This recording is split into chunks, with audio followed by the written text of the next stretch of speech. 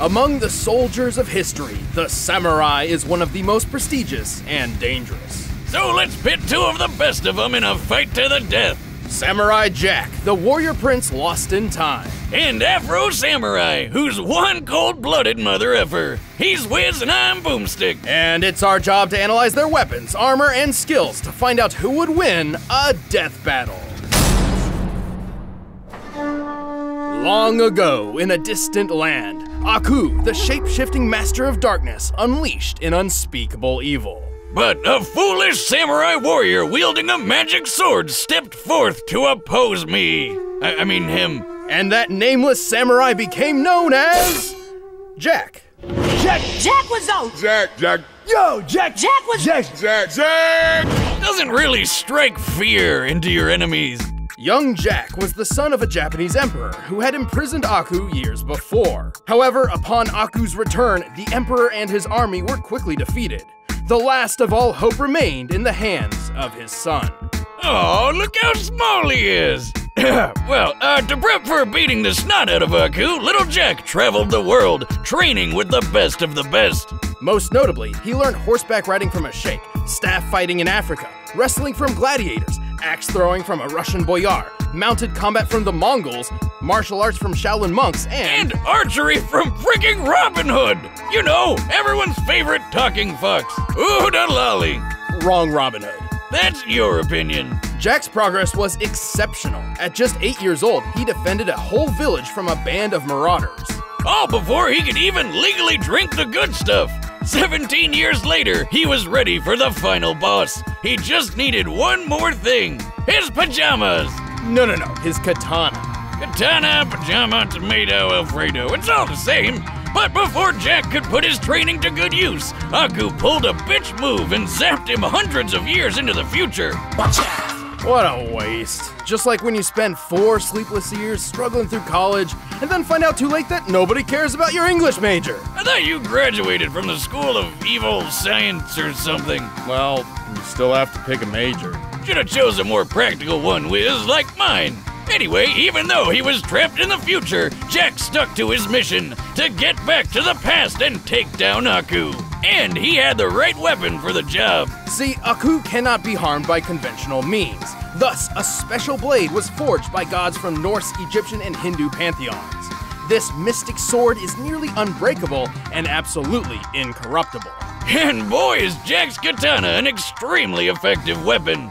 It can absorb and redirect energy, including fire, vaporize beings of evil, and slice through nearly any substance, even adamantium. The Wolverine super metal? Why is that there?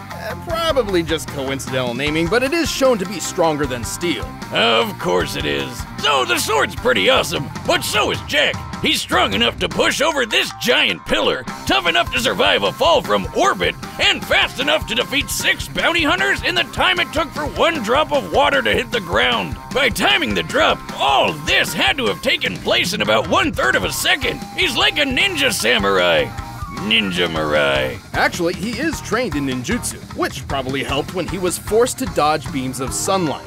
For this one in particular, it's clear Jack began dodging after the beam was fired. By examining both Jack and the beam's movement frame by frame, we've concluded his highest reaction speeds must be nearly 70% the speed of light. Damn, that's fast. What can he do? Next thing you'll tell me he has the power to fly or something. Well, Jack can't fly, but he did learn how to... Jump good.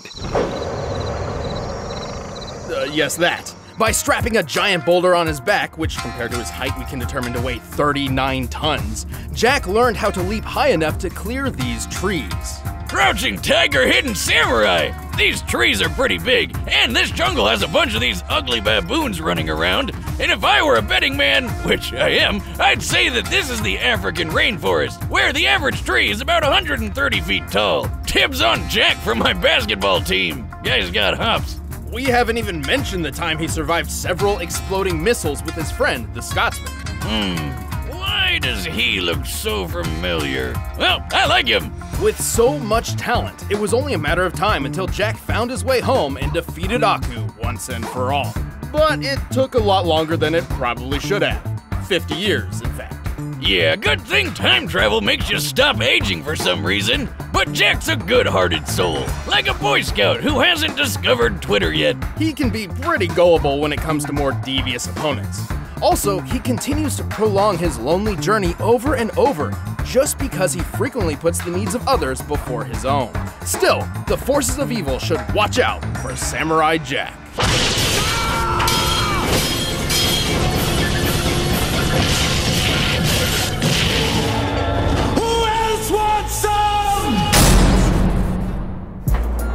The stories that surround the two sacred headbands are as many as the men who died in their pursuit.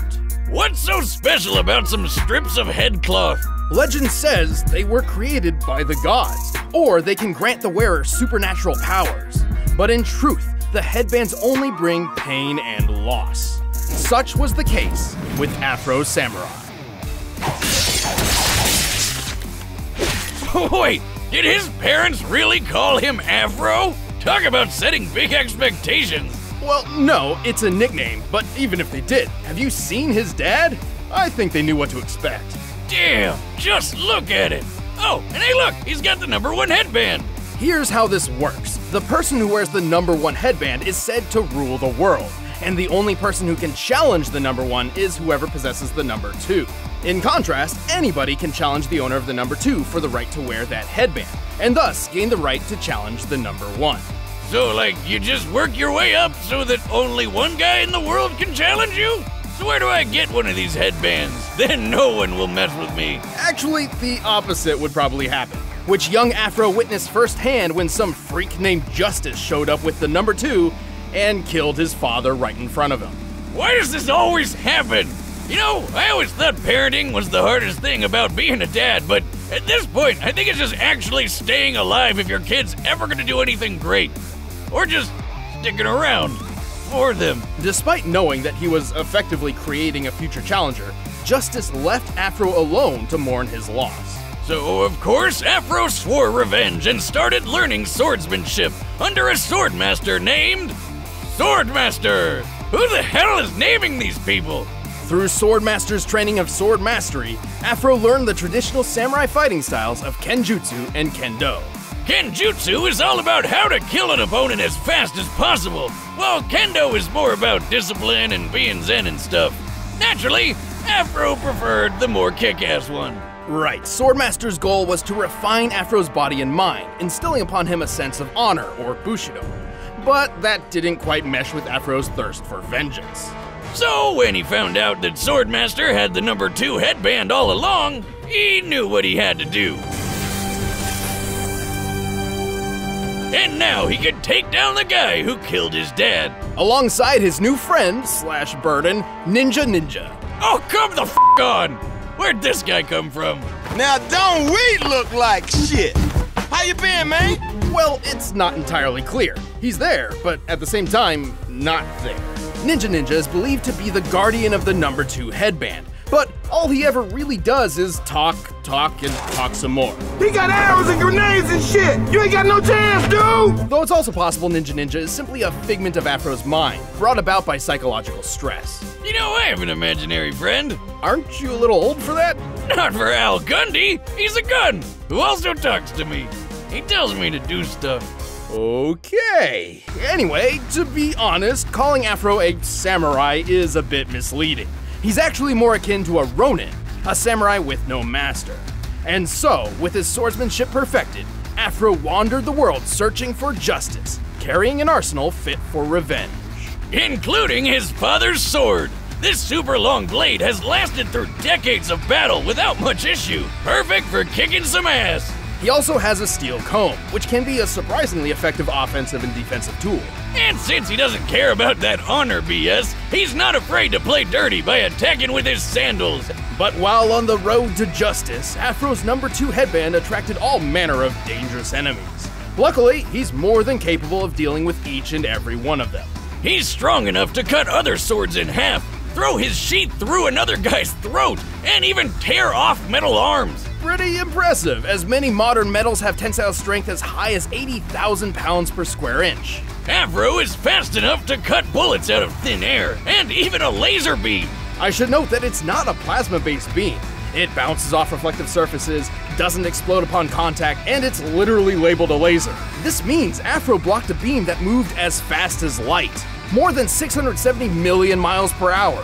Get this, that laser beam came from a robot version of Afro. Talk about metal! This Afro droid could easily smash up a car, and our boy Afro just tore it apart! He's survived getting hit by rockets, including this RPG that fragmented a giant cliff face. RPG in a backpack? I think I smell math coming. This tree nearby is most likely a Japanese mountain ash, which can sometimes grow as high as 30 feet. With that in mind, we compared its height to the fragmentation created by the explosion, and compared the resulting surface area to the shear force for granite.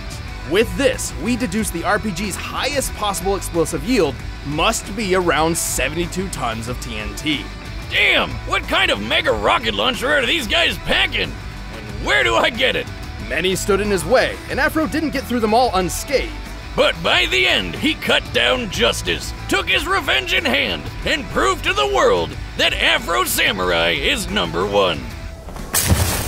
Why you gotta kill all my men? Why you gotta kill me? Nothing personal. It's just revenge. All right, the combatants are set. Let's end this debate once and for all. But first, looking at these swords makes me want to sharpen my knives for my Blue Apron meal tonight. By now, you've probably heard of Blue Apron, the leading meal kit delivery service in the US. But did you know about all the different kinds of delicious foods you can make? Like the honey chipotle glazed chicken with poblano and lime rice. There's plenty to choose from, since they offer 12 new recipes each week. All you have to do is choose the 2, 3, or 4 that sound best to you, and they deliver it right to your door. Plus, it's super simple to cook. It's got easy-to-follow instructions and perfectly proportioned ingredients. They're non-GMO, and the meat has no added hormones. My favorite part is feeling like a master chef, making creative and delicious meals with my own hands. You guys really need to try it out. It's pretty nice coming home knowing I'll have a delicious meal I can whip up with ease. So check out this week's menu and get your first 3 meals free at blueapron.com/battle. That's blueapron.com/battle to get your first 3 meals free. But right now, it's time for a death battle!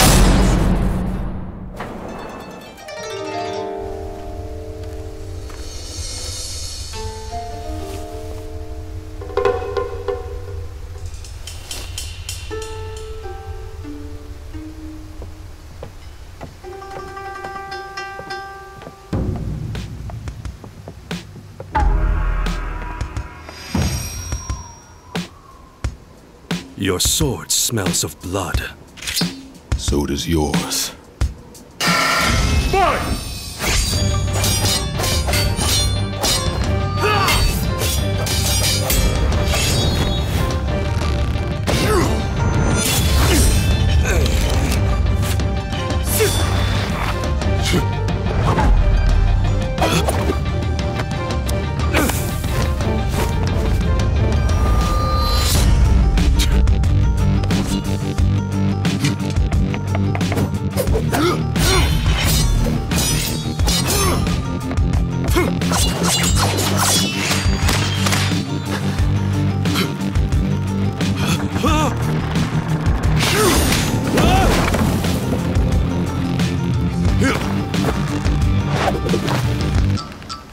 You jump good. Oh, thank you?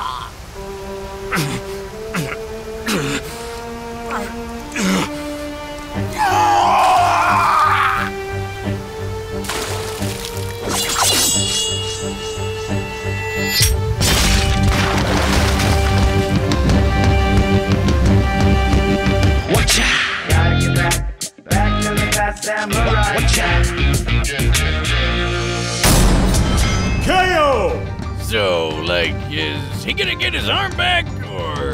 Afro was an exceptional warrior, and his skills would absolutely dominate most sword fights. However, Jack has had a lot of experience with opponents who fight dirty, and Afro could not stand up to his physical superiority. Yeah, Afro never showed strength like how Jack lifted that 39-ton boulder. Jack could react as fast as 70% the speed of light. Afro did block that light speed laser beam, but based on the distance between him and the Afro droid, he only needed to react around 21% the speed of light to do this, still putting him at impressive relativistic speeds, but not even half as quick as Jack.